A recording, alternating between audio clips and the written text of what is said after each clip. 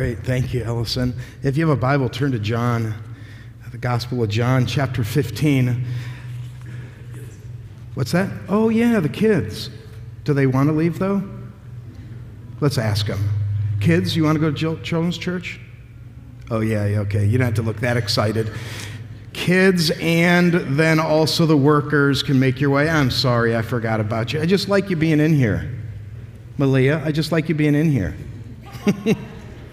All right, Jillian, off you go. That's good. John 15, thank you, Scott, for reminding me. Let me tell you what's coming up the next couple weeks. I think it's going to be a lot of fun. Next week, we're wrapping up the series that we started, which is the One Another's. We're going to wrap that up 1 week early. That is going to be next week. It's Encourage One Another. That's the 19th. And then the 26th is going to be a few different things. And actually, we're just, Jonna back here is one of our young people. She's going to be playing the offertory that week. We're excited for that. And then also on the 26th, we're going to have a kind of a bit of a special guest. It's our oldest son, Grant.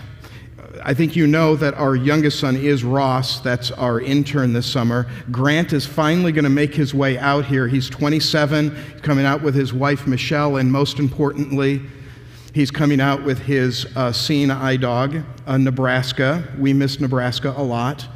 So they're going to be here on the 26th, and so we're going to have a couple chairs up here, the pulpit removed for that Sunday morning, and kind of interview him a little bit. He began losing his vision at age 7, and then was legally blind in junior high, and is now currently 2 master's degree and works with special needs vision impaired and blind students is what he does as a career.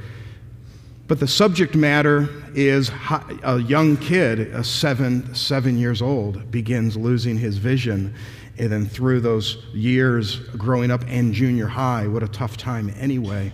And how do you find contentment in life and fulfillment? Where is it found? Where is satisfaction in living found? And he probably is, no offense to Ross, he's probably the deepest one in the family. Would you probably agree with that?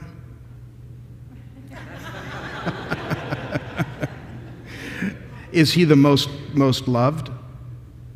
Oh, definitely not. Okay. Is it the girl? Okay. You thought it was you. Okay, it is Emma. It'll always be Emma. I've been even texting her this morning. She's up early just to chat with me.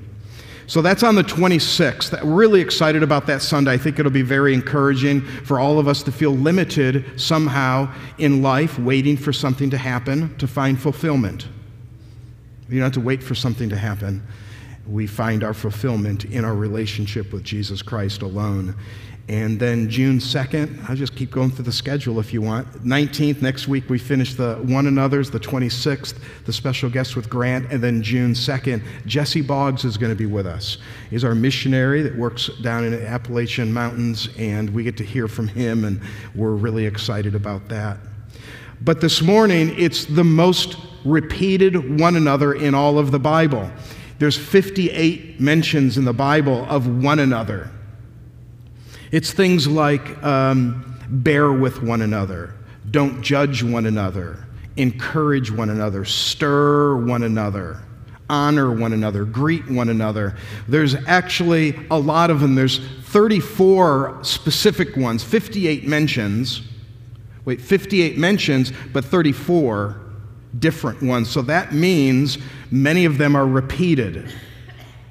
The one today is the most repeated one. It's repeated over and over again, and it's love one another. 14 or 15 times in the New Testament does it say that, as a body to love one another.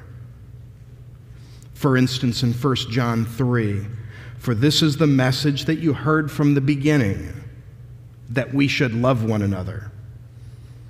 That's a great phrase. That which we've heard from the beginning, earlier on in the New Testament, kept saying, love one another. As you've been hearing from the beginning, and here we are at 1 John, towards the end of the Bible, he says, now I'm saying it again, you need to love one another.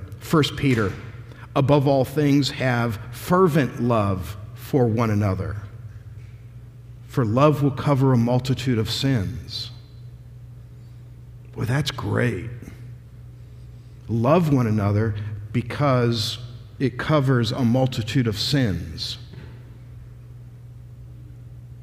The frustrations that you have in your family, the frustrations at work, frustrations on a sports team, frustrations here that we have with one another, it's so common. That's like part of it. But how do we endure through it? It's we love one another. Covers a multitude of sins. There was a survey, 8,600 people from 39 different types of church denominations. So this is wide. This is from Catholic to then all the Protestant, from Baptist and Methodist and Lutheran and Grace Brethren and all the denominations. 39 different denominations. 8,600 people measured their love quotient. This was the conclusion of the study. Growing churches are more loving to each other and to visitors than declining churches. Loving churches attract more people regardless of their theology. That's interesting. Regardless of how wacky some of their theology might be. But they can grow. They'll attract people, and they'll be growing and reaching more people. How is that possible if it is actually regardless of theology? And it's because God is love. And those who know God know love. Those who don't love don't know God. So theology actually ends up showing itself.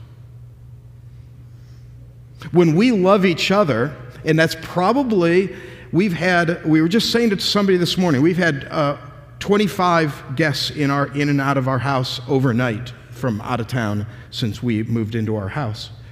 And I think that's probably the number one thing they have all said when they have visited here. Am I right? They all say the same thing. That is the most loving and friendly community of people that you'll ever want to. And I'm like, I know. That is the trait. That is the trait of a growing church. Some years back, I went to I had a free weekend as alone for some reason, and I was just kind of making my way Scottsdale, Arizona, and I visited what was known to be kind of the hip church in that town. Has been there forever. And there's some pretty famous people that go there. And I was actually looking for somebody who I used to know, who's on staff. Didn't call ahead. And I remember parking. There's parking attendants. There's bottles of water as you go in. There's people everywhere. I remember making my way in and then finally realizing no one has even looked at me. So I found a place to sit, kind of a seating area like what we have going outside there. I found a seating area that is kind of in the way on purpose, because I was actually anxious to ask somebody, hey, do you know Noni? That's her name. I said, do you know her? And I'm waiting to have somebody come along. I'm sitting by myself. I turn sideways to look at people as they're going by, and not one person said anything to me. Have you been in a church that way? Well, a place. Any place open for the public, where you walk in and they don't care that you're there. A growing church is a church that has a high love quotient, that they're anxious to talk to people when they come in. And I'm not kidding. Is that not like here? You have to barge through. You literally want to say, Red Rover, can I come over? Because they're going to lock arms and you're not getting through. Not getting through. You got to barge through. Do you guys remember that? Any of the young ones know what Red Rover is? Okay, do you guys? Youth activity. You know it? Are you allowed to play it? Okay, she's going to help lead it. And you don't end playing until someone gets hurt. That's like just the rule. Somebody is going to get hurt. These young people today, how are they not doing this fun stuff? Man, that was fun. Go for the weak link, the little girl, and just plow through her, and you're a hero for it. Like, you actually get commended for breaking through her. Well, that's what it is here. You have to get through the people, the friendliness that you are to people. If you have 1 John, there's going to be actually an easy idea that I have for us today. John 15. John 15, there's a movement here, and the title of the sermon is Love 1, 2, 3, because I want us to think 1, 2, 3. And you'll see it, I think, clearly in the text on loving one another. Take a look at verse 9. And if you see in your notes, it's the purest of love. It's John 15, 9. And you see I have the letter A. That means only the first phrase of the verse. This is Jesus speaking, and he says, as the Father has loved me. I'm just going to shoot straight the 1, 2, 3 right off the bat. Jesus said, as the Father loved me. That's one. The next phrase, so I love you. So God, just as God loves Jesus, Jesus loves us. And then if you look down to verse 12, this is my commandment, that you love one another as I have loved you. He's literally linking this for us. We're not reading into the text even a little bit. It literally says, as the Father loved me, I love you. And as I love you, my commandment is that you love one another. It's 1, 2, 3. Think about this for a minute. We've got to start at the top. As God loved Jesus, how would you describe that? We're talking about the purest of love. We're now in a laboratory, and we have created the purest of love as the Father loves Jesus. How does the Father love Jesus? If you were to come up with a few adjectives, some descriptors of what must that love be like from the Father to the Son, what would those descriptives be? Let me hear some. Just what would you say would be likely the love represented from God the Father to the Son? What would it be? Unconditional. Unconditional. Really? Same? And isn't that alone just the deepest of things? If there is a word to describe our love that we have for each other, it would probably be conditional. So, unconditional. An adoration. Yell out a few more. Don't let them win. Everlasting. Never ending. Ooh, non-judgmental. Yeah, you guys do this to me now and then, that if I ever teach this again, I want to take all your ideas and teach them as they were mine. So, of anyone in the world to be without a pen, it's the guy who collects pens. Oh, really, Joyce? Did you have an answer? Even that one. Yeah. Oh, I'll get it back to you. Did you answer the question, though?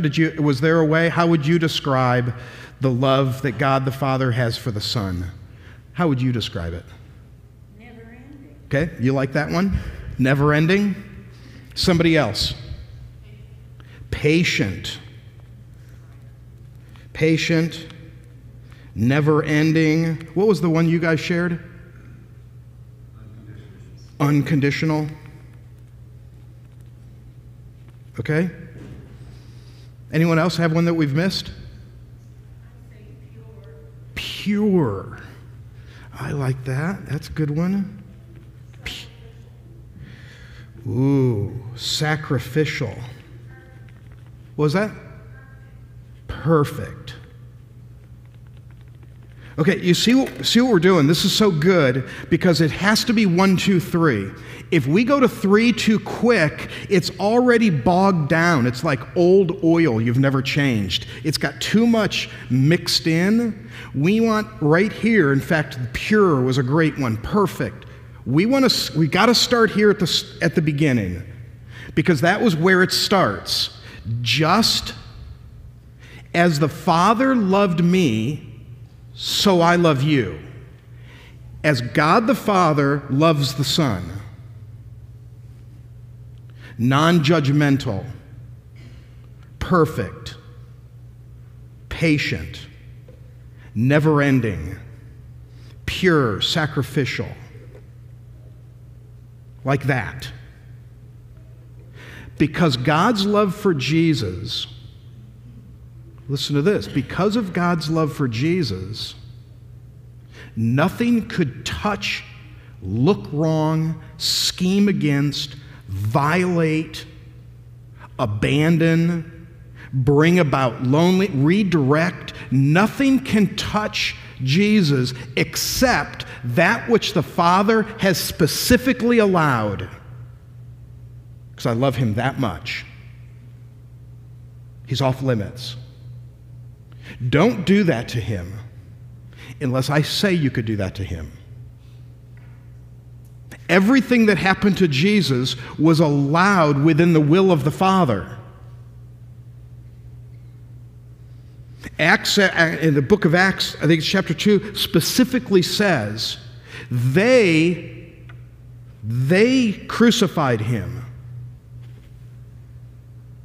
by the direct will and plan of the Father. They didn't touch him, except that he said, you can touch him. And because he did, it's because we know that it was what was best for Jesus and best for God's will, both. Think about your own life now. It's kind of the message that we'll have on the 26th with Grant. Are you waiting for something to happen for you to have joy? If only. If God could make that go away, I'll be okay. Really? So you can't be okay right now. So you're okay based on circumstances. You're okay because of health or family or relationships. Well, Jesus had everything torn away from him. Just as the Father loves the Son, and then he says, so I have loved you. I've loved you the same way. It's the second point. It's in your notes, I just wrote, soak it in. So I have loved you. Okay, want to know how Jesus loves you? You guys already said it. You said it for me. You did my research. Patiently, never-ending, unconditionally, purely, sacrificially, perfectly. That's how Jesus loves you. You can't do anything to eliminate his love. And you've tried. Right? Haven't we? I mean, we've done a fair amount of offensive things to him. And he still loves us. Why? Because it's unconditional. Nothing. So when you and I sin and we don't spend much time in the Bible or Bible reading for a while, we're just like, I'm too busy. And we're getting caught up in things, and we go back to him. And we're always like, hey, it's me. Sorry. Because we're expecting him to go, oh, really? You're back. Oh, really? Nice to have you back. Been busy, huh? Yeah, I'm sorry about that. His love is unconditional. His love is unconditional. You've never earned it. You and I were never okay with God because we were living a perfect life. We are okay with God because of Jesus Christ. That's never changed.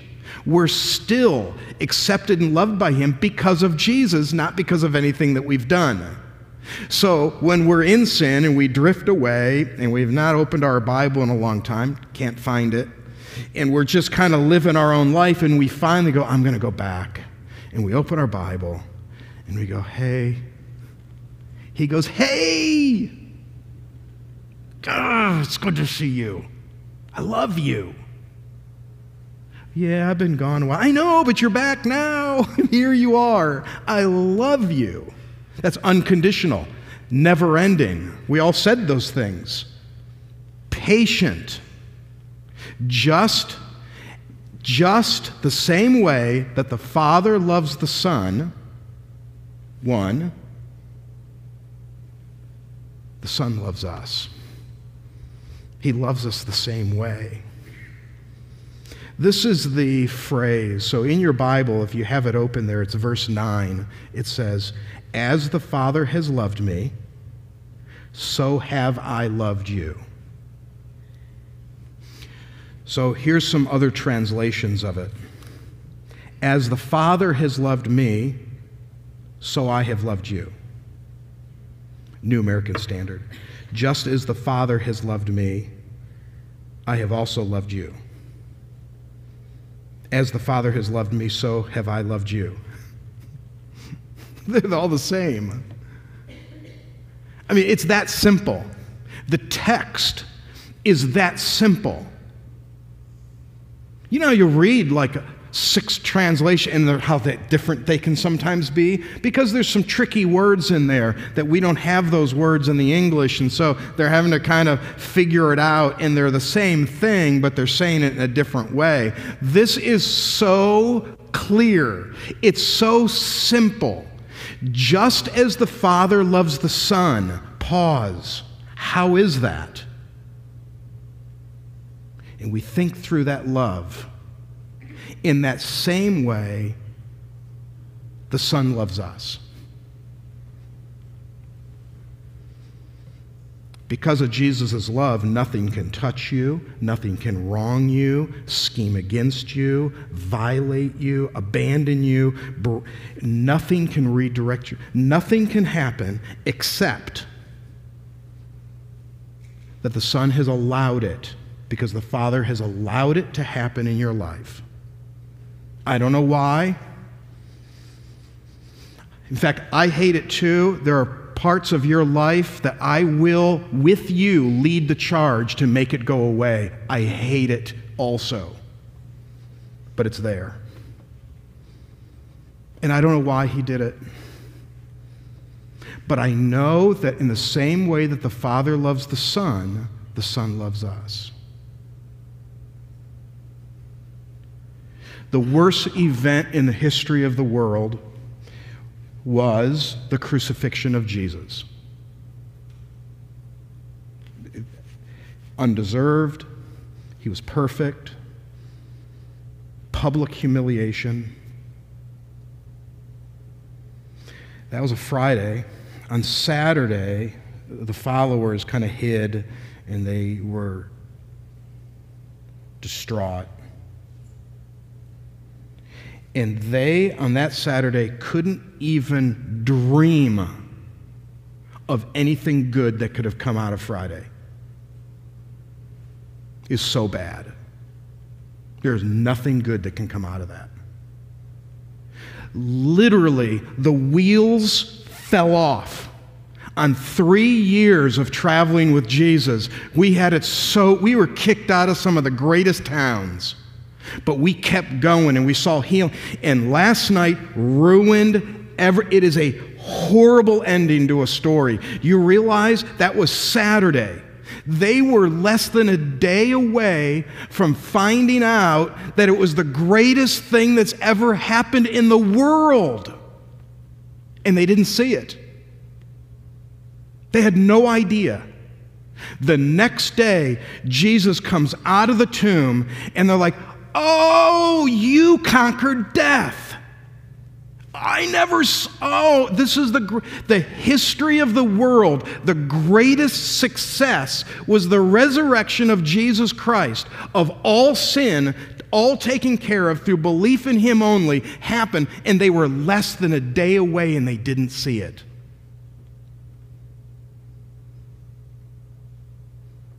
I don't know why that happened to you in your life.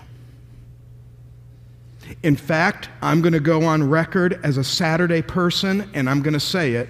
I can't even dream of a reason why that should have happened to you. I hate it. Zero good out of it. I am so sorry. It may be something that no one even knows happened to you. It may be something that we all know that happened to you. But we not all have something that is so dreadful in our past, so painful to us, even right now by me saying it, you're wishing I'm just going to keep going and get out of this. But I'm going to tell you, I cannot think of a good reason for it. But I'm saying, based on the authority of God's Word, in the very same way that the Father loves the Son and allows things to happen, that was for the best. The Son loves us. And I may never know what it is, and you may never know till we get to see Him someday. And I have no idea if it's going to be the first thing you ask. I don't know. We're going to be changed up there. But I know that eventually we're going to say, hey, by the way, that was horrible. Literally don't wish it on my enemies. But now I get it. And He throws His arms out and says, I knew you would. And I'm so sorry that I had to do that to you. But you see it now, don't you? I do. I know that's true. In the same way that God the Father loves the Son loves us. But there is a number 3. And the number 3 is down in verse 12. This is my commandment, that you love one another as I have loved you. Oh. This is hard. We're offending each other all the time. We don't know that we said it. We know we said it. It's hurtful in your past. There's things that people have done. It's constant. What do we do? Well, the love that we have for one another needs to be patient, never-ending, unconditional, pure, sacrificial, and perfect. And I didn't come up with that list. That wasn't my list. That was your list. And I'm challenged by it. There's 3 totally different, deep subjects here. The first one is how the first person of the Trinity loves the second person of the Trinity. But that becomes the template. That love is the template. That pure, you guys gave those, you ran around the subject so perfectly. That pure love, unconditional, never-ending love that the Father to the Son is a subject we could write about and talk about forever. But that same love from the second person of the Trinity goes to you. Whole different subject. I need it. I need it every day. And that love needs to go through me to people around me. It's 1, 2, 3. And I can't do it. I can't do it. I'm not capable of doing it. I'm too insecure to do it. I'm too broken to do it. So what we have to do is keep going back to the source as we are filled with that love that's the Father to the Son to us, as we're filled with that love, it's like filling a big bucket. As I'm filled daily with that love, because it doesn't last. It's not like I fill it once a week. As I am being filled with His love through prayer and time with Him and Bible reading and just sitting under this fountain of refreshing love, am I able to turn it and dip it and pour it into the lives of other people? I can't do that. It's not in me to do it. Mine's empty. So I can read about the Bible and study it, but studying it in academic isn't it. Just me saying it isn't enough. We can't just do it. It's going back to one. I need to understand and study between the Father to the Son. And then I need to soak in and live as the Son comes to us. And then I need to keep learning and practicing and change to allow it to flow through me into the lives of people around me. Regardless of how they hurt us, regardless of their different opinion, regardless of their different theology, regardless of their different worldview, we are to love others. There's an amazing quote. I love this. It's from the 1800s. He's Danish.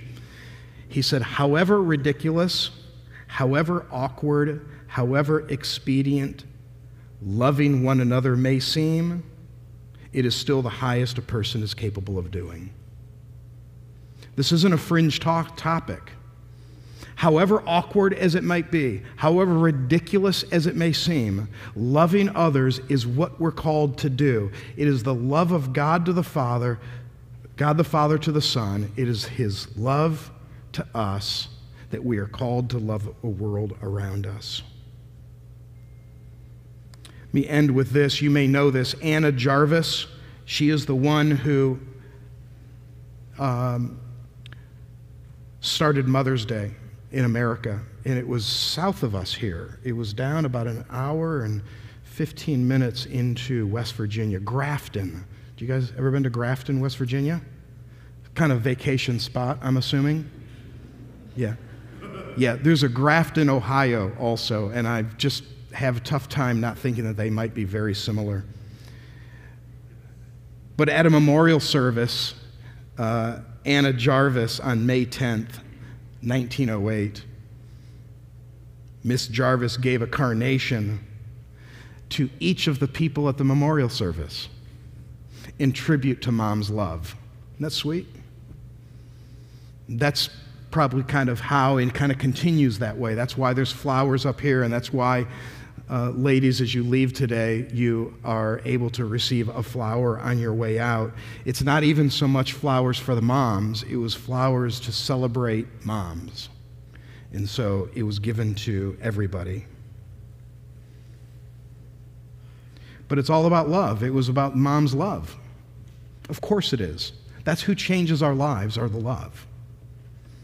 And my encouragement for all of us that we would maybe look into and study more of God's love to the Son, that we would definitely experience more of Jesus' love to us, and then that maybe we would practice more of our love to others.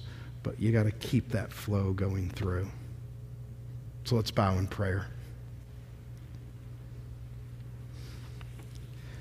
Heavenly Father, thank you for the time we've spent together.